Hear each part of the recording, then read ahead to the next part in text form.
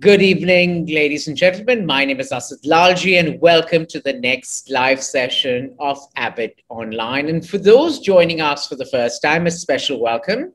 Please refer to the chat box for more information on Avid Learning and our partners for this session. Avid Online was launched on April 1st, 2020 in a response to the pandemic.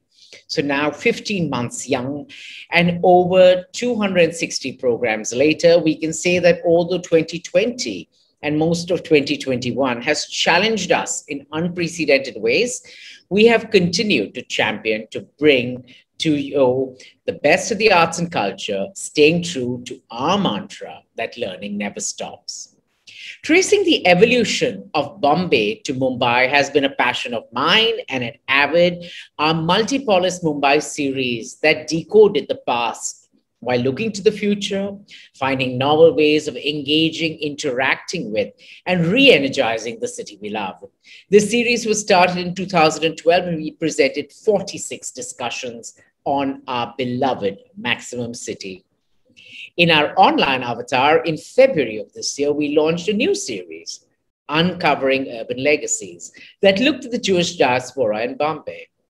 Tonight, we look at the Iranian diaspora, but brace yourselves, we plan to present a program on the Portuguese diaspora later this year. We strongly believe in collaboration, and we're proud to present tonight's session with the Gateway House Indian Council on Global Relations, our knowledge partners. Uncovering Urban Legacies, the Irani Diaspora in Bombay. A live session on how this small but unique community and its rich culture and legacy have historically, economically, and socio-culturally shaped the city of Bombay.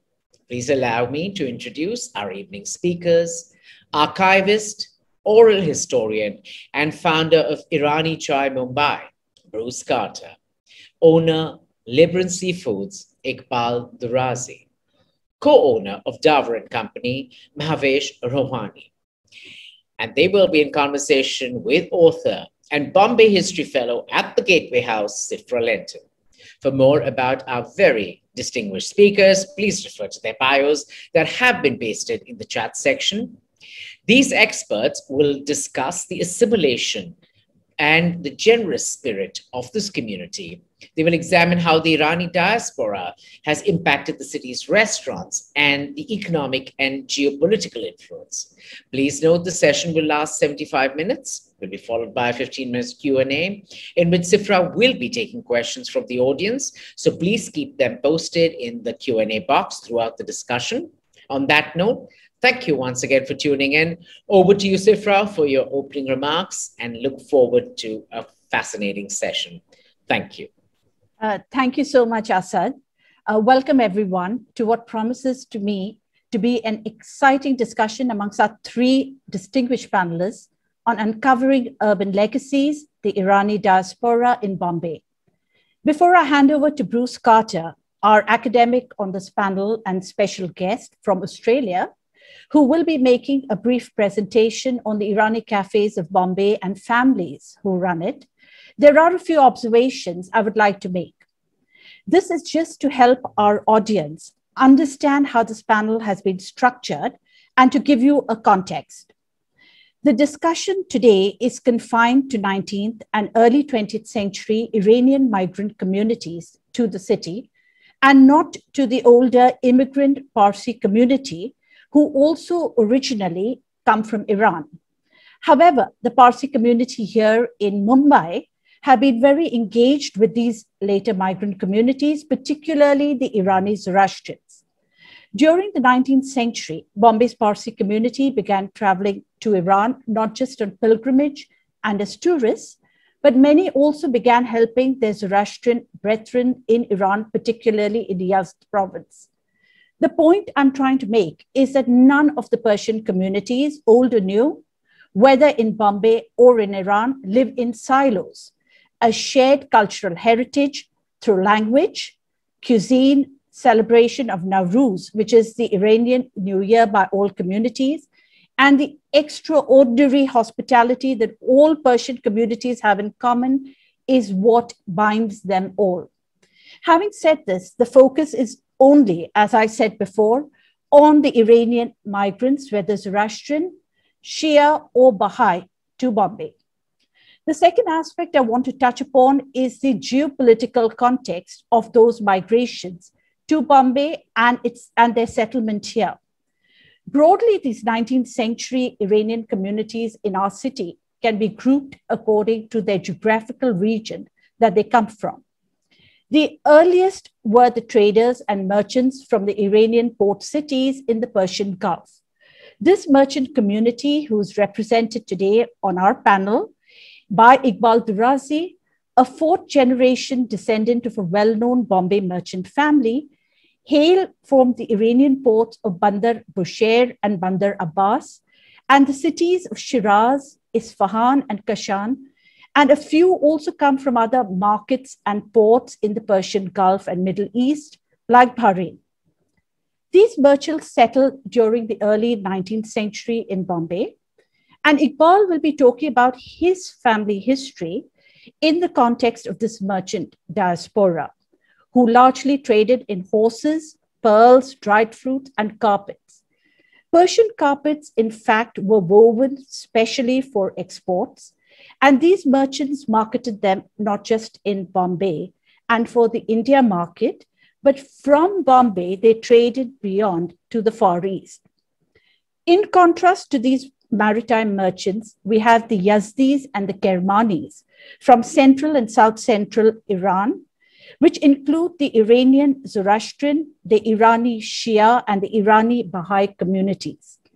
All of them largely went into opening small tea shops, Irani cafes, and juice shops known for their faluda and juices. Our panelist today, Mahvash Rowhani, is a Baha'i from the Yazdi community and is the co-owner of the well-known Davar and Company, as Asad just mentioned, which has a juice shop in central Mumbai, and they also manufacture their own juices. Mahvash's parents arrived here in Bombay in the pre-independence years, and she herself came to the city as a young child.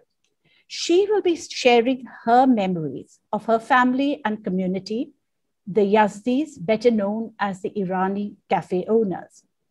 All the waves of Yazdi and Kermanis largely settled in Bombay and Pune, and from among those who traveled overland, some settled en route in Quetta and Karachi. It was largely after the Great Drought of 1870-72 and successive droughts thereafter that devastated the provinces of Yazd and Kerman that most of the men began looking east towards Bombay for work. One has to remember that these communities, whatever be their religions, were largely horticulturists. That means they were fruit farmers. Another important aspect of this legacy is that these Iranis brought here to Bombay is that of the coffee houses or the kavakhanas, later tea houses when the Iranians developed a tea drinking habit in the 19th century. These coffee houses dot the routes that connect market towns across Iran. From a macro perspective, these meandering routes that carried the artisanal works of home and cottage industries from this region to the world were dotted with these coffee houses for travelers, traders, and locals. These routes were once no better than mud roads and were once a part of the southern network of the old Silk Route. Bombay's earliest Irani cafe was not set up in this period, though, that is the late 19th century. According to H.D. Darukhanawala in his book, Parsi Luster on Indian Soil, the first to set up an Irani shop in Bombay was an Irani Zoroastrian named Khodadat Oshtori, who got the brainwave from his daily evening recreation of meeting his kinsmen on Apollo Bandar. All of them worked in these early days, early 19th century, in Parsi homes. He hit upon the idea of serving tea amongst groups of people congregated on this promenade. He did this by modifying a samovar so that he could carry it from group to group. So this is the early beginning of the Irani cafe and the Irani cafe culture in Bombay that took root at the turn of the 19th and 20th century. That is late 19th and early 20th century. It is in this broad context that one has to place the legacy and the cultural contribution of the Irani communities in Bombay. Without much ado, I would like to hand over to our academic today, Bruce Carter. Bruce? Thank you so much, Sifra. And look, thanks, folks. It's really nice to be here. Mumbai holds a special place in my heart. I have many friends there. So thanks to Avid for inviting me. I want to start, though, by acknowledging this place where I am and acknowledging the traditional owners of the place where I live and work, the Gadigal and Wongal of the Eora Nation. And I want to pay my respects to their elders, past and present, recognising that this place is unceded Aboriginal land, always was and always will be. Okay, now I'm going to give very broad brush strokes in this presentation, and it's like a series of conversations. I very much see history as a series of conversations. So we'll start with my interest and involvement with Mumbai's Irani community started about 15 years ago. And it started here at Rashid Irani's Brabant Cafe in Dobi Talao. I've been keen on Iranian cinema since the 1980s, and at Rashid's Cafe, I found people who shared my interest, none less than Rashid himself, who, while spending several decades of his life playing Gulliwalla at Brabant, moonlighted as a film critic for Times of India. And so it was that on a September afternoon in 2004, I was sitting at Brabant sharing a table with a man who was probably about 70 and was literally weeping over his chai bun muska. It's as if a piece of my life is being taken away, he told me despairingly. The next day, I witnessed a film crew set up their cameras and film, night and day, life at Brabant. Within 10 days, the doors of the cafe closed for good, which I must say in many ways was probably good news for Rashid Irani and his brother. People's reactions, including my own, to the closing of Brabant piqued my curiosity. I wanted to find out more. What people were telling me suggested that the prospect of finding camaraderie and some thinking space over a cup of chai was central to the way Bombay's Irani cafes have been positioned in the city's popular memory. The spaces have become mythologised. For many, they symbolise the old, cosmopolitan Bombay. People over 35 agreed when I asked them that the departure of these establishments from street corners was a loss. But I wondered what the loss really represented. So I started talking to Iranis and other Mumbaikars, and on my next visit to the city, I brought with me a recorder and started interviewing people. Taking our oral histories with communities, especially minority communities in cities, was something I'd been involved with in Australia, part of the work we do that we call public history work. I chanced to meet a local historian, Deepak Rao, who handed me the 1947 Times of India Bombay Street Directory, and I identified at least 300 Iranis cafes operating at that time. Today, as you know, there are perhaps a dozen in the original skin. Yet, the place of the Bombay Irani and the imaginary of the city is abiding. It is remembered in novels, poetry, film and artworks. It is celebrated in its power as a heritage site, monetised in commercial ventures in India and as far afield as Paris and London. Meet Dinaz. I travelled to Iran. In a village some 15 minutes outside Yaz, I met this lovely couple. We drank tea, ate dates and watermelon, and we laughed for an afternoon. They were the last remaining residents of their village, which once had a population in the hundreds. As we sat chatting, I was shown a sepia studio portrait. Shot in Bombay some 75 years ago, was of Dinaz's brother, still in his teens, standing proud with two other men, smiling and spruced in a new suit and tie. It was very hard for us here, Dinaz told me. We couldn't even grow pomegranates. Many went to Bombay, many. We saw their money, but rarely we saw their faces again. So these men in the photograph took work at Kiani and later opened their own cafe. I think they ended up in the United States. Okay. A couple of days later, 300 kilometres away in Kerman, I was shown around the Zoroastrian Museum where I noticed a letter sent to Khudiram from Rose and Rostam Farokh in Bombay.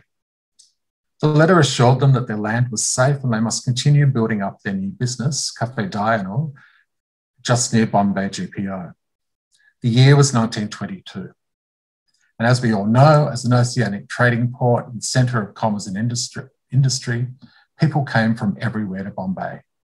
Some in exile seeking freedom, and all, as historian Julian Tyndall has written, seeking money, seeking work, and seeking life itself. Next slide, thanks, Aisha. Famine in Persia in the 1870s, as was just mentioned by Sifra, was beyond devastating, and it put thousands to premature death. And it was followed by plague in Bombay. The situation in Persia continued to be bleak for decades, and so it was that Irani Zoroastrians, aided by Bombay's Parsis, came to Bombay along with Shia and Baha'i Iranis also. There's some great work by Noel Green and also a recently published chapter by Samin Patel that has a lot more detail on this immigration for those of you who are interested. So by the 1900s, following plague, Bombay's Improvement Trust was reconfiguring the city radically.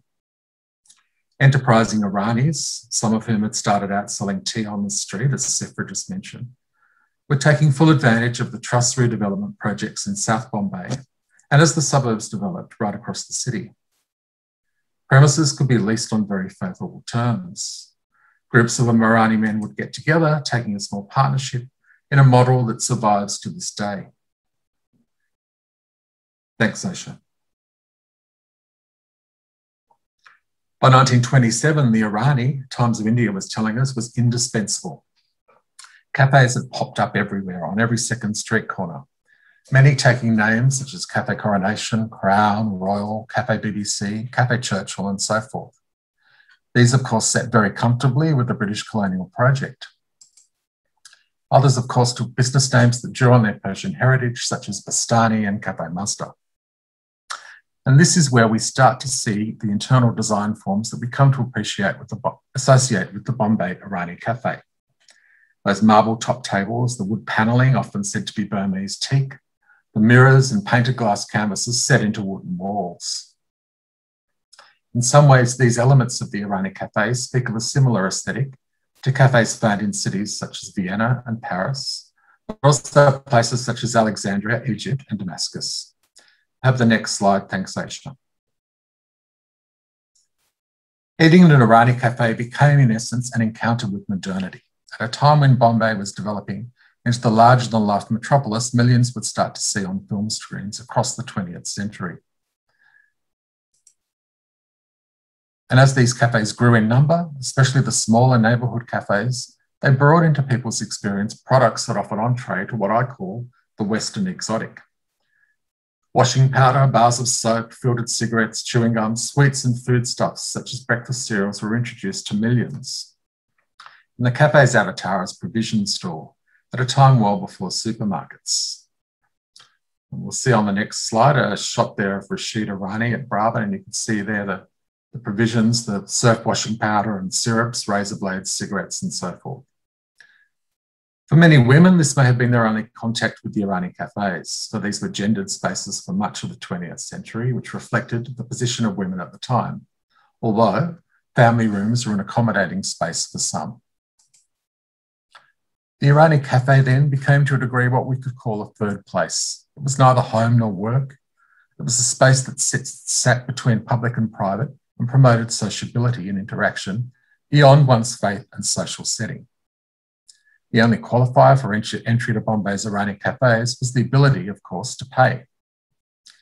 One commentator suggested the cafes provided quintessential, unassuming catering, poised between East and West. Yet, Ranjit Hoskote saw much more in the corner of Irani. As depicted in painter Sudhir Padwadhan's 77 work, Irani Restaurant, these cafes were an inclusive space, a symbol of liberalism, the one bulwark against the bigotry of exclusivists. In Hoskote's assessment, the public sphere made possible here is the one real guarantee of a civil society. So I spoke to painter Sudhir Padwadhan about his work, and he told me, The interpenetration of outdoor and indoor space in these cafes always attracted me. I used to meet friends there, all sorts of people. Great political discussion we had in Irani restaurants. Now, of course, the industry is mostly gone, the residential places have grown out of proportion, and the markets have gone indoors. We have those shopping malls. You would not find, he told me, in Mumbai, a cheap restaurant today where people of all classes can come and spend time comfortably, like we did back then. Next slide, thanks, Aisha. Back in 1934, the Indian National Congress had come to the same conclusion. And here's a page from the Congress Guide for Delegates to its meeting that year in Bombay. The guide observes that the Irani Cafe was a peculiar gift of Bombay to civilization, more than a restaurant. What strikes the visitor is not the service the place gives, but the wonderful cosmopolitanism of it. Its beaming evaluation of the corner cafe continued. The Irani has done more to break down orthodoxy, tradition, and racial and religious aloofness than any other social institution. Pat Warden's painting is an example of a cultural production around the cafes that has continued. There have been reams of newspaper articles across the last couple of decades, and mourning the Irani Cafe, it seems, has almost become a genre in itself. And you can see here some examples of work that has included reference to the Irani cafes. And that brings me to the last 20 years and the period where I started my oral history interviews in Mumbai. I was gripped by an archival impulse. I was younger, as well as interviews, I set up a blog, Irani Chai Mumbai. This was right on the cusp of Web 2.0. Blogs were new. I was enthused by the promise online platforms offered in ways we could engage with history. I'll be honest, I met people in Mumbai who thought it was trivial. It didn't fit into their sense of what history was or what heritage work should be. Yet I met many more who were enthusiastic and wanted to share their memories with me. In India at this time, the use of oral history with non-elites was only just started to be considered a legitimate research method by the academy. In fact, it was several more years before it was taught on any serious level down at Srishti Institute in Bangalore with Indira Chowdhury. Meera Manolan and Neera Adhika's work on the mills was a groundbreaker. And this was published around the time that I started doing the interviews in the cafes. I think probably in the last 6 or so years in Mumbai, we've witnessed the power of social media. It's shifted people's understandings of what history and heritage can be. And the interest around the cafes and what they have come to represent is an example of that. We now see, of course, pre-COVID, heritage tours and walks that look at all sorts of elements of the city. Members of AHI, the Oral History Association of India, are involved in projects everywhere. It is a completely different setting to when I sat down in the cafes with my recorder. I'd say that the cafes with the seafront, the picture theatre, and the suburban rail car stand as really great secular sites of social memory in Mumbai's urban landscape. What they do is allow us to access the memory archives of the many, and they challenge our understanding of what history and heritage can be and how we can use it. I'll just finish off with a little bit about the blog. It's now entering sort of mid-adolescence, so it's changing its look somewhat, and we're adding a lot more material over the next couple of months that I've had for some time and haven't been able to add on a new platform. Of course, contributions are always welcome, so take a look. And I'll finish with a quote from the late Behram Contractor, aka Busy Bee, one of the first to celebrate the delights of the Bombay Irani Cafe. In 1980, Behram said, "It is difficult to imagine Bombay without its Iranis. It would be like New York without the Statue of Liberty, Paris without the Eiffel Tower, or Delhi without Old Delhi, or Calcutta without whatever it is supposed to have." Thanks.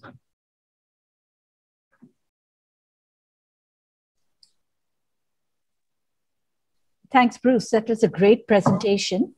Before I sort of go on to the other panelists, there's just one thing I wanted to ask. You have been returning to Bombay in the 21st century, and I mean, you have seen the cafes really reduce in numbers. Today, as you mentioned, there are barely maybe 35 left in all of Mumbai. So do you think there's some spirit of the city that's gone that you had experienced earlier when you started your research and today? Are you able to make that sort of comparison? Or do you think it's been replaced by something else that doubles up as a cosmopolitan and cosmopolitan space where everyone can meet? Do you think that we can ever get back to the Irani cafe? I guess the online platforms are a cosmopolitan space where anybody can meet. All you need is a mobile phone. But boundaries obviously are much harder, much coarser than what they were. But they're already on the way there anyway by the time I kind of started doing this work. Mm-hmm. And as I said, it's the stuff in the media has been going on for a couple of decades now. I've got reams of newspaper articles, the demise of the Irani, except that now we really are down to seriously small numbers. Okay. I'm going to ask my next question to Mahvash, who actually comes from the Irani cafe community. Now, Mahvash, can you tell us a little bit about how your parents came here and how your dad started his little tea shop? You described it as a tea shop and not as a cafe. Is that a spurious distinction, or is it one and the same thing that you're talking about? Sifra, before I answer you, I'd like to say a very thank you to Avid and the Gateway House for putting this panel together. And it's given me an opportunity to go back through my childhood. So it's been enjoyable. And yes, my father had I would say a small cafe, which is not a cafe at that time. It was like a tea shop, as Bruce beautifully said it. It had those round tables with those lovely chairs, which was very welcoming for everybody to come. And yes, my father came here during the British time, which usually most of the Iranian youths and youngsters used to come to Bombay. Right. And that's how my father came, and we had that little tea shop or a restaurant. It was not a restaurant, it was a tea shop. Okay. And it was around at Baikala, which was called Evergreen Restaurant. And I believe, during our conversations prior to this event, you did mention that your mother came a little later with the children. And what were the challenges? I mean, coming from a little town in Yazd, what were the challenges she faced sort of when coming to a big city and a port city like Mumbai? Yes, as usual, all the men, or rather the young men from Iran used to come here, gradually pave their way, get a little bit of, finding their way, their roots, establishing themselves, and then they would get their family. And it was then that my mom, with my elder sister, Feroza, and myself, we came to Bombay by ship. Okay. And that was through Bandar Abbas. Okay. And my daddy was here, so he knew more about the way, but we were somewhere around Fort area. Okay. And in that area, there were a lot of the Iranian women who more or less were related because of the villages that they come through. Okay. Some were from Yazd, some were from Asrabad, some were from Allahabad, some were from Kermanshah. So these where they knew each other. So that was gradually when, as the Iranian women were very strong, she picked up her ways around. One last question before I go to Iqbal is, what about the Baha'i ecosystem, institutional ecosystem here? Because you all belong to the Yazdi Baha'i community. So can you just give us just a little short insight into what was, because the institutions were already in place here in Mumbai, and Mumbai had the first local assembly of the Baha'i. So do you have any recollections of that as a small child? Yes. Frankly, my mother was a Zoroastrian, my father was a Baha'i. So we were more or less trained into the Baha'i gatherings, and we have the local spiritual assembly who took care of the Baha'is, and of course the various activities and so on and so forth. So we had the first local assembly who was very much instrumental in helping the Baha'is who came from out in gradually settling down also with their community activities and so on. Thank you, Mahvash. I'm going to ask Iqbal the next question. Iqbal, your family history is very different from the Irani cafe owners, and the Irani merchants came to Mumbai really early. I mean, early 19th century were the earliest settlements here.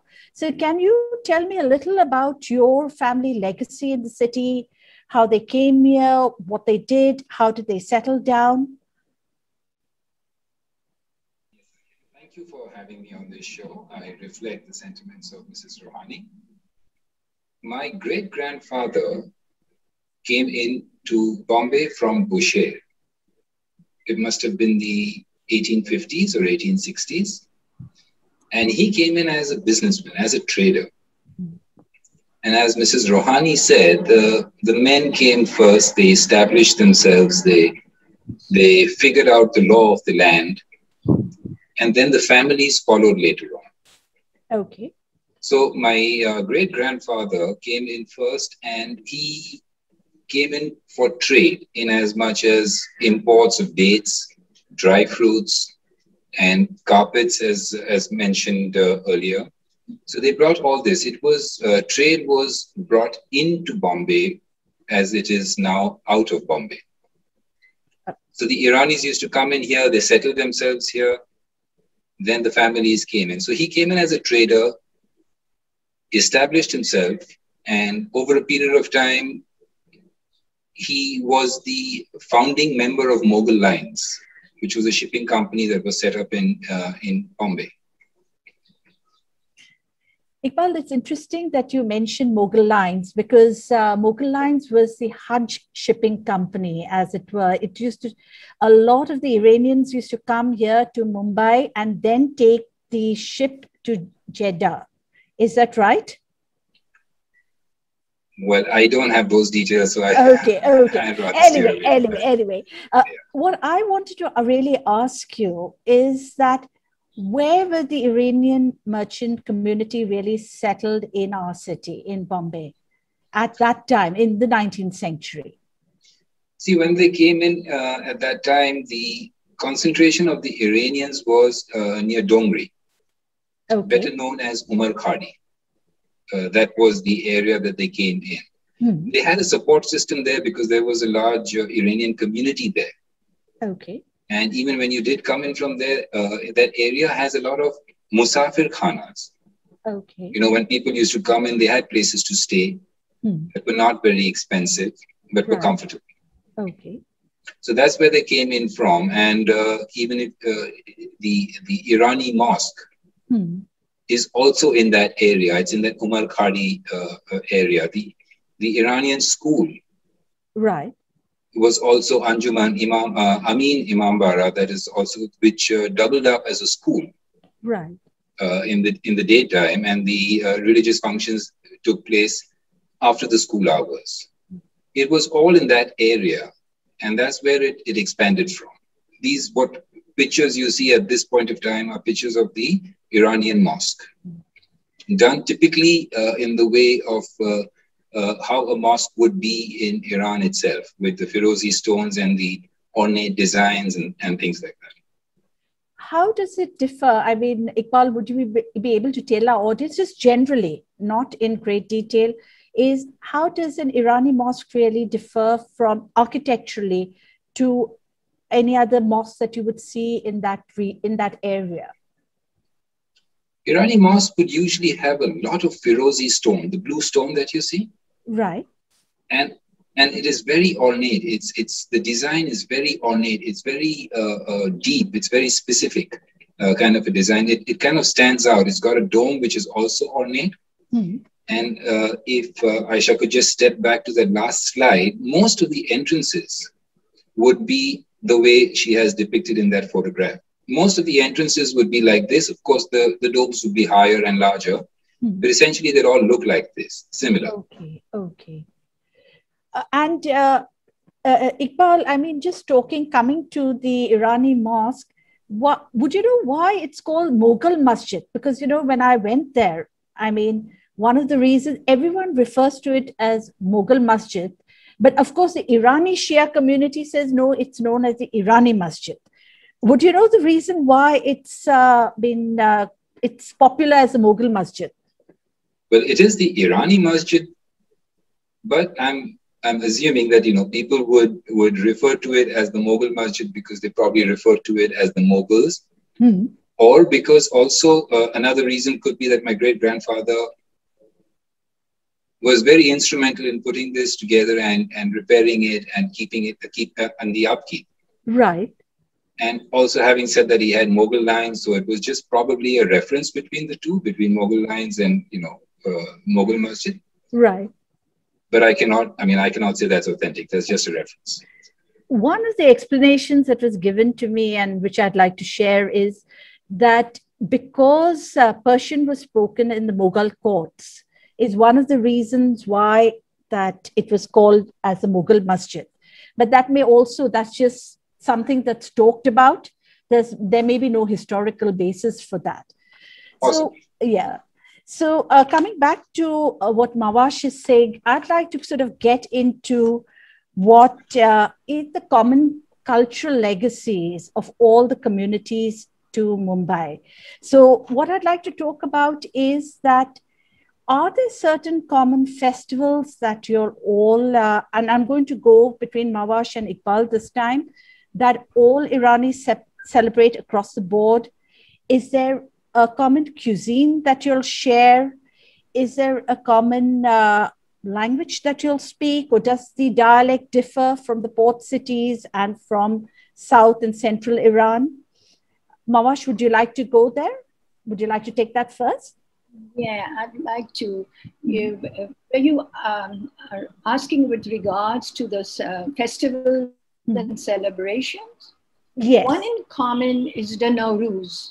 Right. Which is celebrated throughout Iran, no matter from what background or what religion or what, because it's a spring equinox. Right. And Baha'is celebrated also specially because on the 21st of March, 1844, was the Baha'i dispensation which started Baha'i history. So for the Baha'is, we have a special program on that day, which is more with also devotional and spiritual and going through a little of the history. But otherwise, it's celebrated throughout wherever there are Iranians. And there is a beautiful relationship in culture, binding the culture on occasions, no matter from what background we come, but it's beautiful. Now, by cuisine, you say, well, the Iranians more or less are non-veg and rich cuisine, I would say, with rice, with everything that they have, and a lot of green leafy vegetables. And we call the Irani, we may call it Irani soup, which we call osh, which is, I'm sure most of the Iranians from whichever part of Iran they come, they have it. And it's prepared in different ways. But osh is something which contains a lot of grains and a lot of green vegetables.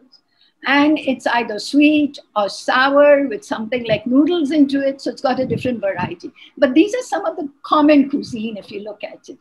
Then, of course, most of the Iranians are aware of the pipula, which we call it fesenjun. Then orme sabzi, which is again full of green ferns, which red beans, and of course it has chicken. And they add in it for sourness, it's called limu omani. It's a dry lemon, which only the Iranians use it in the cuisine. So these are some of it which I could share. I'm sure Iqbal could share more to it.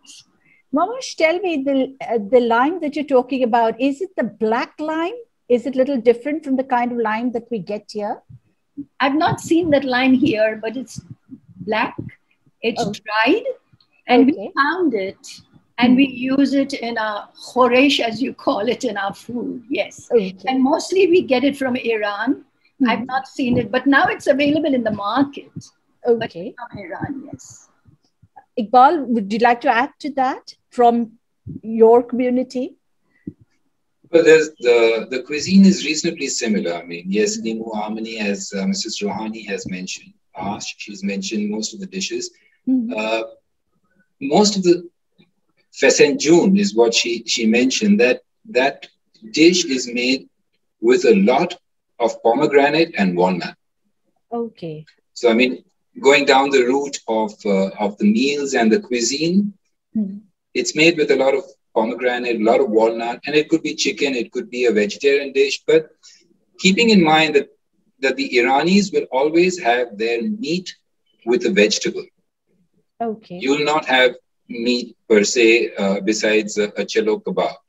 Okay. They'll have a meat with a vegetable. For example, you could have bindi gosh, meat and bindi, or dudi gosh, which is dudi and meat all together. Ash is one of the finest dishes that I must have eaten from Iran. It's got a little bit of everything, and made naturally. And all this, is either washed down with tea. Okay. Or there is tea prior to the meal. Okay. So the Iranian hospitality is once you enter the house, you're given tea. You sit down and get mid-conversation, you're given tea. Then they announce the meal is going to be served, you're given tea. Before the meal, you're given tea. After the meal, it has to be washed down with tea. So you're a legendary for your hospitality. And Bruce, have you experienced that as a researcher when you sort of visited Iranian homes, Irani homes here in Mumbai, and when you visited Iran itself? Have you eaten all this splendid food? And absolutely. I mean, I absolutely love Persian food, and just hearing people mention gourmet sabzi and peasantjon and that sort of thing right now, I'm kind of watering, even though it's like midnight here. But yeah, absolutely. I partook of all of that in Iran, and when I stayed with some Irani families here in Mumbai. Yeah, and I agree with Iqbal about the tea. There's always plenty of tea. Yeah. But is it the Irani chai that you get in the cafe, or is it the red tea? The Irani Mrs. Rowhani can show you the cup of tea that she's having at this point of time. It's just brewed tea. It's not tea with milk. Okay. It's only brewed. It's not even boiled. It's not even boiled. You boil the water, then you drop the leaves in. And usually you have a samovar where the tea kettle is put on the samovar and there is water boiling. Okay. A little of the tea in the glass, and then you open the tap and pour the water. So that you have the tea. Okay. Sometimes and sometimes cinnamon is added to it. Okay. There are also times when the Iranis don't actually put the sugar in the tea. Traditionally, they'll take a piece of sugar, which they call kand. It's a form of sugar. They put it in their mouth and they sip the tea. So the sugar is actually dissolving. The tea is dissolving the sugar and it's going down. That's how it gets sweet. They don't drop the sugar in the tea. Okay. But tell me, Mahvash and Bruce, in fact, this question is for both of you all, is how did the Irani chai come about with the brun pav and the curry biscuits and the brun maska in the Irani cafes? Mahvash, would you like to go first? Because the chai we have here, the Irani chai, is the milky tea. I mean, you do get the brewed tea too, but largely what is popular amongst the locals is the milky tea with the brun pav or the bun maska or the curry biscuit. So can you tell us a little about that? How did your father and your ancestors here, how did the community cotton in on this as a bestseller? I think the most of these tea shops, they started tea with milk. It was not this brewed tea, because this was not a taste which the Indians would love to initially. It was mostly they started with this tea, and there was something very special about it. Okay. They used to tell us they used to put glucose biscuit in the tea to make that tea strong. And of course, the brun and the maska is because the Iranians also had their bakery, which they were very good in making the brun bread, which only the Iranians make this brun pound. Even today, you'll find City Bakery, and of course, the others are picked up. But these are the bakeries where they started this brun pound and bun pound, which is usually with maska, as we say, with butter. So these are some of the tradition in which the Iranians brought it into the tea shop. Because even the Iranis, when we have this black tea, we have it with either dates, as Iqbal beautifully said, we don't put sugar and stir the sugar. Right. Hand in our mouth and we drink the tea. So if we have dates, we have it with dates. So this was the Irani tea, but the Irani chai, which they served and became very popular, which today even the restaurants, some of them are still serving. So this was a creation of. Bruce, would you like to add a little about the history of this Irani chai and the snacks, the breakfast items that were served in the cafe? Well, what I would say is just that, obviously that the Iranis were, they were deft business operators, and they knew their market and they knew to sell. And that was sweet milky tea, and made it available. It reminds me, though, of an interview I did with the late Aflatun from Kiani Talau, where he talked about poppy couscous that was put at one stage tea, and a lot was very popular with the night shift cab drivers. But eventually the BMC put a stop to it. The way he told the story was really quite funny. As for the other, like Mahvash was saying, I mean, people got into baking biscuits and all that sort of thing. And of course, kind of stuff, that kind of like cake and curry biscuits and that sort of thing also was kind of, probably fit the tastes of sort of Anglos and Parsis as well. It was not... it was a very agreeable type of snack that, people it wasn't particularly strong taste or anything like that, or spicy or anything like that, of course. So it reached a broad, like is the fact that the Iranis in different areas would, like I said, really look after their clientele. So in Christian areas, they would bake Christmas cakes and sell Christmas cakes. They would bake Jain cakes, Jain community, and that sort of thing. Just people that were really good at looking after their customer base, I think, which I think is a great gift. Bruce, is the brun maska and the pav and the curry biscuits and the nankatais and everything, all the yummy biscuits and cakes, the mawa cakes, is this basically something the Iranians picked up here in Mumbai from maybe the Goans or other communities, or is this something that they brought with them to Mumbai? I can't answer that. My sense is that there may be someone in the audience that could answer that if Paolo or Mahvash can't. I sense that it's something that started here. Okay. Yeah. Iqbal, can you tell us a little about the typically Iranian flatbread that you get in some of the bakeries still here in Mumbai? It's like a pav, but it's flat.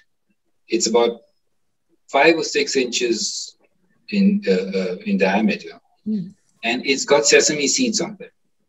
Okay. So this is actually a bread that is baked very, very typically for the Iranians. It's flat. It's not bulky like a brun pav.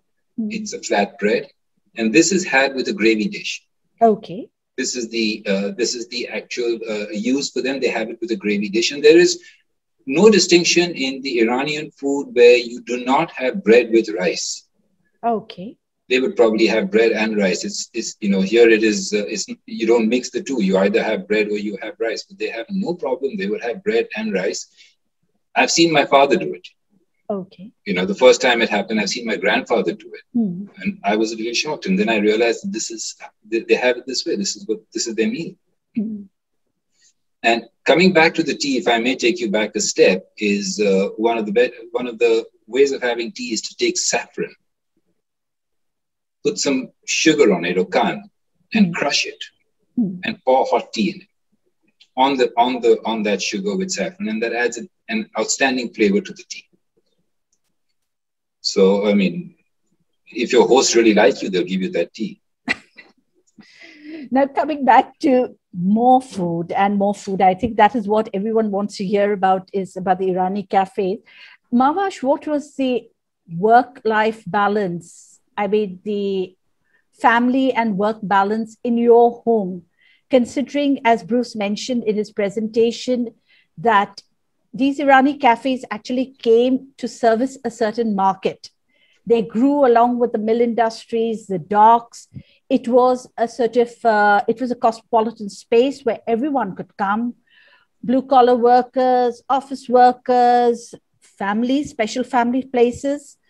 And how did they run their cafes from, say, 5 in the morning till 11:30, 12 at night and start as fresh the next day? How did it work that way? And what were the dishes that were served for lunch and for dinner that they were well known for?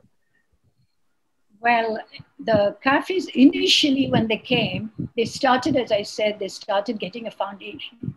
And gradually, they invited their cousins, their brothers, and friends back from Iran to come and join them. And it so happened that gradually, whatever tea shop or businesses or bakery they had, they would have a few number of partners. Another partners can be Zoroastrians, could be Baha'is, but there was a beautiful bond of trust. And that's how they gradually ran the business. And again, you asked the kind of food they served. As usually, if they had a tea shop, it was tea with brun pan, maska, bun pan, maska. And gradually, they introduced keema pan. Right. And these were the little tea shops. But you found the other places where they really served that Irani food, which had trotters and, those other kind of food, which was, they would go early morning and have it. So that was a different kind of food. But what these that they gradually introduced was a keema pan. Oh, not aware more if Iqbal would be able to share more on it. Keema pan was usually considered a breakfast meal because that's what it was with. A lot of the places had, as Mrs. Rowhani mentioned, trotters. We also gurda, kidneys, and very heavy food. Now, this eventually went out and became a full-fledged restaurant. For example, where you had berry pulao being again a very authentic Irani dish where you only get the berries which are better known as zereshts from Iran. You don't get them anywhere else. So berry pulao, the berries in that pulao is zeresh. That kind of food, rice is a big thing with the Iranians, as Mrs. Rowhani mentioned initially. So there was a thing called shevet pulao, made out of dill leaves, right, that turns the rice green. And the first time it was served to any of my friends by my mother, they were taken aback because they never had green rice. They thought it was 3 days old. And I never heard the end of that one. Now, before I sort of go to the audience Q&A, and we've got quite a lot of interesting questions from there, Bruce, I'd like you to actually talk a little about the Irani cafes. How were they really designed? I mean,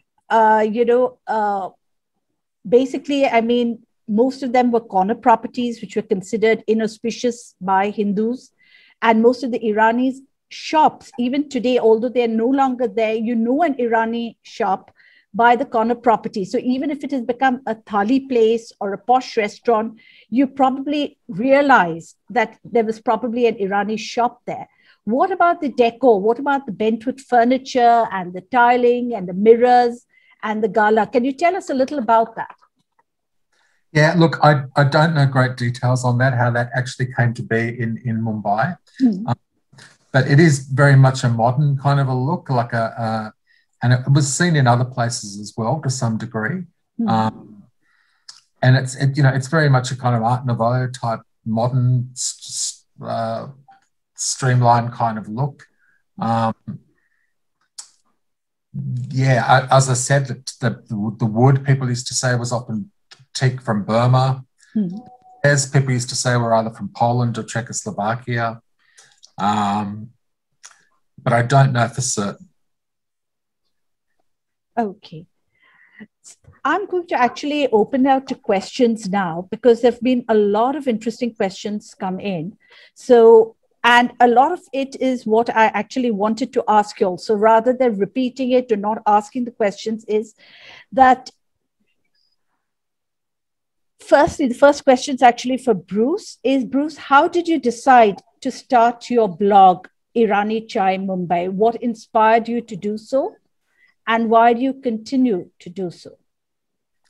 Okay, so what inspired me was that I was really shocked that there was nothing. Like I just expected that people, friends when I was here told me about these cafes and I started going to them. And I thought, oh, what's written about this? There must be stuff written about this. And there was nothing. It was at the time of, as I said, of what we call Web 2.0, so the beginning of these sort of social media type platforms and websites and the internet and that sort of thing. And it just happened. I just thought, hey, I could just put this stuff up on the internet and we'll see what happens. And the response was incredible. In those early years, the response was huge because people hadn't seen anything like it. They were like, very surprised and quite delighted. And a lot of people contacted me from all over the world with stories about their connections to the Irani cafes. I haven't really actively in the last few years kept the blog up, but as I said in my presentation, I have just moved it over to a new platform and I'll be populating that, and that can sit there and it can be a resource for people to use when they wish. Okay, that takes me to my next question, actually, which is related to you, Bruce, to what you've just said, Bruce. You mentioned that it can be a resource and it's going to be an archive. And in fact, one of our audiences asked is, why are the historical Irani chai cafes disappearing today? This question is from Mahvash. Are younger generations keen on preserving this rich cultural heritage? Mahvash, what is the reason why the youngsters aren't really going into running these cafes? Well, as time went on, what I understand is from my own children and us, their lifestyle was very difficult for the children to have that family bond. And as they were educated, they found there were much more opportunities for them rather than running the businesses that the parents were running. And there was a little bit of, I would think, the elderly wanted to run it their way, which they have worked at it. So, with all their effort and everything. And the youngsters found it very difficult to follow. This is one of the reasons. But as they were educated, they all wanted to go out. Like my husband, I know, my children were all educated. And so none of them wanted to take over the family business. This is some of the thoughts I can share. In fact, Mahvash, talking about the family business, you haven't said anything about Davar and Company. In fact, because the juice houses too, like for example, Badshah, which was established in 1905, and you mentioned to me that Davar's was established 70 years ago. Why is it that the Iranis went into making juices? I mean, most of these juices are manufactured by all here. So can you tell us a little about Davar and Company? Well, as what I knew from history, that originally it was started by, again, a few of the Iranians who came from Iran. And as we all mentioned, they were very fruit eaters and all the berries and the fruits. And that is what they used to do even as occupation. So in a way that when they came here, they started this fruit juice, which was again on one of the corners. And here, then they gradually got in other partners. Some were Baha'is and some were Zoroastrians. Right. And they started with the juices of different berries, pomegranates. So these were the kind of juices, and it still continues today, though we don't have those berries which we used to have those time. But Davar and Company is still going on because of the name, because we were able to maintain a certain standard. And the Sekenjabin Sharbat, of course, it's very, very, very famous, which is authentic Iranian drink, which was brought to India. It is very cooling. It is very good for digestion, and it's helped a lot to the people here. So Davar and Company has been going on for around over 75 years now. And it's still going strong, but we have come to the end of it anyway, because none of the children want to carry it forward. Okay. And you'll manufacture these juices yourself? They're manufactured by you all? Yes, it's a company, by the family company, of course, and it's all by us, yes. Though we have partners of Zoroastrian and Baha'is. Right. Yes. There's a question that's come in for Iqbal, actually. Someone has asked are ladies permitted into the Irani masjid in Umar Khadi? And where exactly is Umar Khadi in Bombay? Let me answer that question first. Ladies have a section for themselves. There is a zanana in that mosque, so they don't come in with where the men are. There is a separate section for ladies. Anywhere, as you would know, there would be a zanana and a mardana. So the ladies are not permitted into the main section. They have a separate section for themselves, which is cut off from the main section. Umar Khadi is very close to JJ Hospital. When you go down JJ Hospital, there is a lane exactly opposite JJ Hospital, the main entrance of JJ Hospital. I'm sorry, the side entrance of JJ Hospital. And you go down to the end of that lane and you just cannot miss it. The Irani masjids diagonally to your right. When you come to the end of that lane, you have the original Irani hammam facing you when you hit that lane. If I'm not mistaken, Iqbal, I think it's gate number 8 of JJ Hospital that you have to walk the lane opposite gate number 8 to come to the Irani mosque. Yeah. You're right. You're right. And at the end of the lane, you'll have the Irani mosque and the hammam right there. Another question that's come in, now I don't know who will be able to take this, is that if it were not for the Irani community in the city, what would we be missing in Bombay today if the Irani legacy was not there? Who would like to take that? Well, if I may, Mrs. Rowhani? I think what they will be missing is, though it's evolved, but they were missing the lovely welcoming and the hospitality of the Iranian owners in the tea shops. I can say that much. Because they were really warm, they were welcoming, and they were very, very friendly. So this is what I can say they will be missing in Bombay. Well, I'll reflect on the thought of the hospitality, because the Iranians, and I think Bruce has also touched upon the topic, that the Iranian hospitality is something to be proud about. And I can tell you from my family and how my mother was with the hospitality when people came over, it was overboard. We've all picked up from there. And the other thing that you would miss out on is, I would say, the Irani food. You know, the bakeries that you have today are by and large run by most of the Zoroastrian, Baha'i, or the Shia Iranis. City Bakery being one. There's one at Ornament Circle, Yazdani. Right. Then you also have the Sasanian, Kayanis, all these places that actually give you the Irani, whether Zoroastrian or what, the Irani food.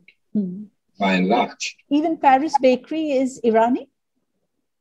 I'm not aware of that. Okay. I cannot say. I'm not aware of that. What about the names of the Irani cafes? That's another interesting aspect. I mean, they took these names from, they had these unusual names. They were either Persian names or they had taken the names of British royalty for which they had to take special permission for. How did they draw on these names? Mrs. Rowhani, can you enlighten us on that? Would you be aware of that? Yeah, mostly they took it because they were there during the British time. Lucky Moon Restaurant, Evergreen Restaurant, Parks Restaurant, Edward Bakery, New Ideal Restaurant. So these were some, they took it because it was during the British time. Most of these were taken from that context. This is what I understand. Maybe Iqbal will be saying. Bruce, can you, would you be able to enlighten us a bit more on that? Well, as I said, I think that it fit very comfortably into the British colonial project to have kind of names. You know, they didn't ruffle any feathers. They just with being good business people and running their businesses. Yeah, quite smart thinking, really quite, you know, yeah, good business people. There's another question that's come in that besides the Irani cafes that we are just talking about, the Yazdis, that is the Zoroastrian, the Shia and the Baha'i, did they do any other kind of work? Did they enter into any other kind of profession, or were they largely into the cafe business? And did they recruit people from their own community into the cafe business? Mrs. Rowhani, would you be able to enlighten us on this? Well, they did recruit people into their business because as their business grew and flourished, they needed more helping hands. And it was not only from their own community, but they welcomed whoever they felt would be a helping hand. And yes, besides the tea shops, they had bakeries and of course the fruit juices. And I'm not aware of more than this, but I think this was what the Iranians set up initially. There's another question that's come in is about the ice cream sandwich. Someone has said that can you tell us a little more about the Irani ice cream sandwich? Are you, Bruce, Mrs. Rowhani? I know that it was very famous. It's at Churchgate. And as children, we also loved it. And it was run, of course, by the Zoroastrians. Not the Irani Zoroastrians or the Parsis? I am not too sure. Okay. I think there's references actually to K. Rustam and Company. Is that right? Yeah. Okay. There's a question coming for both Iqbal and Mrs. Rowhani. What is the population of your communities in the city today? The Shia Iranis would be anywhere between 8,000 to 9,000, approximately. That's them. I cannot speak for the Baha'is, but the Shia Iranis would be about 8,000 to 9,000. Mahvash, what about your community in? Yeah, I would like to say about the Baha'i community. We are around 500 in Bombay. Though we are from all different backgrounds, it's not only Iranian. We have from all various backgrounds, but we have 500 as a Baha'i community in Bombay. The next question, another thing that's come here is about the circulation of people between Bombay and Iran. Do you all still get staff from Iran, from your villages and community? Do you all intermarry with the family back home? What is the circulation? Do you visit home often? Does that kind of circulation still happen? Is it as active as it was in the early half of the 20th century? Iqbal, can you take that? Well, there is a lot of traffic between Iran and Bombay. We still have family there in Iran, and we visit quite often. And of course, now since the last year or so, we've had no visitors. But there is a lot of interaction between them and us. We speak to them on a weekly basis. We're still in touch with everybody. And yes, besides for the ones that we know, there are many people who still come here for trade. There are Iranians who still come here for stones. There are Iranians who still come here and do business here. Iran buys a lot of stuff from India, namely fish. They have a huge canning industry. and they need a lot of products. So they still buy a lot of tuna from India, besides for other fish as well. Since that's my line, I can elaborate on that. Okay. And they have a very well-known canning industry, which they send a lot of the canned tuna to the Western countries.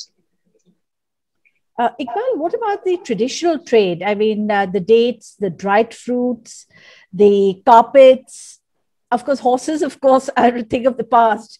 But what about the traditional fruits? Saffron, are they still sort of imported in quantity? There is some movement of dry fruits and saffron. Carpets, very limited, because I think we have a fantastic industry out here itself, you know, with Kashmir and various, and most of the carpets today are mechanized rather than hand woven. Dry fruits, yes, there still is business coming in, but today the majority of the dry fruits is from the north of India, from Pakistan, from Afghanistan, from that belt, from Kashmir and that area. Himachal has a lot of very good dry fruits. So it's price-wise, there's no comparison. So that has been limited and restricted to a great extent. But initially, when trade started between Iran and India, there was a lot of dry fruit. Even horses were being brought in from Iran. A lot of carpets, a lot of dates, because dates is something that we have an appetite for in India. And Iranian dates were well known in the days gone by, but now, of course, you have Muscati and Saudi Arabian dates that also. There's a question coming from Mudit Jain. He says, would Irani food in India be similar to the food in Iran? No. No? Okay. And is the hammam next to the mosque still live today? No. Okay. There's another question coming from Mira Shah, and she says, where can one get the Davar Sejubin syrup? Sekanjabin. Yes, Sekanjabin syrup. You can get it at Davar and Company, which is at Nal Bazaar. Right. Okay. There's a question that says, someone's asked Mrs. Rowhani, it says that, as you said, the next gen isn't interested in running the business. Is it frowned upon in the community to seek outsiders to carry on the business? I have seen Café de la Paix has revamped the cafe, for instance. They've taken an outside partner. Yes, but here we do not have the younger generation who wants to even take it and revamp it and start it. So it's very difficult for us to continue with it. So we are trying to think on what next project we can bring in. And yes, maybe we can give it to some other outer resources. Dinesh Rana has asked, describe a quintessential Iranian in your eyes. Are Irani stereotyped like, say, the Parsis are? Do you see any difference in personality or character in the generations gone by and the ones to come? 3 questions in one. Who is a quintessential Irani? Are they stereotyped like the Parsis? Has the character changed down the generations? But I won't say that. I'm sorry. Go ahead. Yes, go ahead. Go ahead. Iqbal, take it first, but we can come back to Mrs. Rowhani. I do not think that you can say that they're stereotyped at all. No, no, it's very different. Yes, the Iranians of the day, of the earlier days were a lot stricter and more disciplined, but it's not the same anymore. And I cannot say that, okay, he's an Iranian, so this is the kind of person he would be or character. No, I would not say that. No. Mrs. Rowhani. I agree, because everything has evolved. Personalities have evolved, characteristics have evolved, social relations have evolved. So you can't characterize all the Iranis as some. No. Another question that's coming is, what about do the communities intermingle with each other, the Iranians, whether there's Zoroastrian, Parsi, Baha'i, Shias, and do they have social relationships like marriage, attending each other's death ceremonies, religious festivals? Are there any ethnic affinities? Would anyone like to take that? What is the sort of cultural interaction between the communities? I would say there's very little, to be honest with you, because there's no common platform here. There's no common platform between the Zoroastrians, the Baha'is, and the Shia Iranis. Right. But yes, between the Irani Shias and the rest of the Muslims, yes, there is a sort of interaction because we have many common festivals like Eid. Right. And we have various other, for example, Death. Is not specific to a specific to a sect. But there's no common platform between the Zoroastrians, Baha'is, and the Irani Shias. Oh. And there's no interaction between us either. Mrs. Rowhani, what about the interaction, say, between the older Parsi community and the Irani Zoroastrian, the later migrants? I think the interaction would be like how any normal relationship would be. As we know each other as friends or relatives and all that kind of interaction. This is how I would look at it. It's a mingling of together as each one of us, we follow different laws maybe, but we are all together. So that bond of interaction is there with all of us. It's not, I mean, we do not, differentiate each other. As human beings, we are all together. It in that lens. Iqbal, there's a question that's come in that is said is that what has been the family tradition from Iran? That means your family is now in Bombay now for over 150 years. And do you all still practice such tradition if you all still carry on with it? Is there something from your homeland that you've brought here to Bombay? Well, there are various things that we still carry on with. For example, for Nowruz, 21st of March, we still, as a community, still have the Sufra. My sister still does it. For the community, she will lay out the Sufra where they have dry fruits, they have eggs, they have painted eggs, they have wheat grass that she grows for approximately 15 days or 20 days prior to the festival. And they lay out a Sufra. And in Iran, and many Iranis in Bombay still lay out the Sufra. Even when we get married, there still is a traditional marriage, which is the nikah. For the Iranians, it's very different because the Sufra that is laid out, the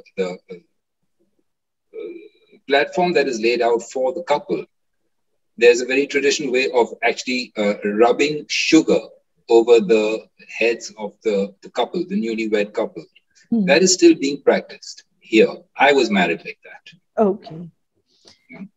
There's a question that's come in. Now, I really don't know how that fits in, but maybe Mrs. Rowhani or Bruce could answer it. Some Iranis were in the business of owning single-screen cinema halls. Now, I haven't come across that in my research, so I'm just wondering, is that true? Because I know of the Parsi involvement in the Hindi film industry and in owning cinema halls, but what about the Irani Zoroastrian involvement? I'm not aware of it. Bruce, are you aware of it? I've heard of Iranis being involved in the canteens, the shops in the movie halls, at the actual movie halls, though. Okay, but not as in owning cinema halls. Yeah, no, I haven't heard that. I've heard of Iranis running, the catering. Yeah. This is a question from Mahvash. It says that what language do the Iranis speak at home? And is it the same as the way the Parsi speak, say, Gujarati at home? Is it the same language, or do you all speak something else at home? Okay. The Iranis, who we come from Iran, from Yazd, and mostly the Zoroastrians, we speak Dari at home. Okay. Today, this Dari language is literally, because it's only a dialect. It's not written and read. It's only the Zoroastrians, the early Zoroastrians. So at home, we used to speak Dari. But today, they speak Persian. Okay. So none of the younger generation will know Dari. Okay. because all now speak Persian because they feel it is a language which is now gradually lost. So they speak Persian. Do you speak Dari, Mrs. Rowhani? Yes, I do speak Dari because with my parents I've grown up Dari, and we speak Persian too because our family and relatives coming in from Iran and going to Iran and all. So even we speak Persian. One question I personally want to ask is actually about the Iranian sweets. The gaz, I think Asad and I were literally sort of, our mouths are watering over it. So can you tell us a little about the Iranian sweets? Were they served in the cafes? Do you all make it at home? Where can we get them in Mumbai? Well, I can speak about gaz, which it comes from Isfahan. And the earlier gaz was beautiful round little gaz, which all the dry fruits, and it was put in full of flour. But today that gaz has also become different. Then we have the bogalava, which is one of the most, delicate sweets, which is, yes, prepared at home. Then we have the son, pashmak, then ghatab. These are some of the sweets which, yes, we do prepare it, which I have not since a long time. But in Iran, yes, for occasions and festivals, always we would prepare at home, yes. So these are some of the sweets, not forgetting the Shirazi Faluda, which has come to India and it's become a different Faluda, but it's got its taste, yes. And saffron, which Iqbal earlier said, saffron is very much used by the Iranians, even in our food. When they bring rice, there'll be plain white rice, but there'll be saffron rice also. So saffron is another spice which is very much used by the Iranians, no matter from what background, but they use it. These are some of the sweets I can recall. Mahvash, one last question actually before we wrap up. So I literally give you the last word. Is what's the difference between the Iranian Faluda and the Faluda that we have here in Bombay? Okay, the Iranian Faluda, we call it Shirazi Faluda, which those spaghetti, as you see, was wheat soaked, ground, then the milk was dried, and out of that, they made the spaghetti, if you can call it. Today, they make it out of arrowroot or corn flour. Okay. And that was the Shirazi Faluda, which was iced with fragrance of rose and a little lemon juice over it. So that was the original Faluda, which we call it Shirazi Faluda. And when it gradually came to Bombay, it gave it another beautiful shape with a little ice cream and the rose sarbat. It became enjoyable and everybody loves it. So that's the story of the Faluda. Okay, I think we've had a fantastic session. Thank you all for being here today and spending time with us. And I hope our audience enjoyed the conversation on the Irani culture in Mumbai, and we've uncovered it enough for you all to explore it further. So I'd like to thank Avid, Iqbal, Mahvash, and Bruce for joining us. Bruce, it's really late in Australia. So thank you for staying up. And I hope you've got a nightcap next to you. Yeah. I have. You do. So I'm going to hand over to Asad to do the honors. Thank you so much, Sifra, and thank you to our wonderful speakers for sharing such insights into the Iranian community. I'm a little miffed, like we're doing this during lockdown where we all can't be together. Otherwise, I'm sure we'd be at Iqbal or Mrs. Rowhani's house having a post-discussion meal of berry pulao and our beloved Guz. But I think a rain check is due for that in due course. Thank you to our partners, the Gateway House, for making this event a success, Manjit Kriplani, Ali Asghar. And lastly, but not the least, a big thank you to you, Sifra, for moderating the session. I mean, you've been, stellar and helpful and really welcoming with all our demands. And please don't forget our next diaspora we're going to be examining is the Portuguese later in the year. Thank you to our participants for joining us. We have many interesting programs coming up. Our next session is on is another series we have on cultural capitals, looking at the future legacies of Indian cities, and we're going to be looking at Ahmedabad on the 15th of July, followed by a series on gender equality in film on the 22nd. To find out more, just tune into our website or stalk us on social media. But until then, stay safe, stay healthy, and remember that learning never stops. Thank you very much. And I think you've all left us really hungry at this point of time, but thank you and have a wonderful evening. Thank you and good night. Thank you. Thank you. Thank you very much, all of you. Thank you so much. Pleasure.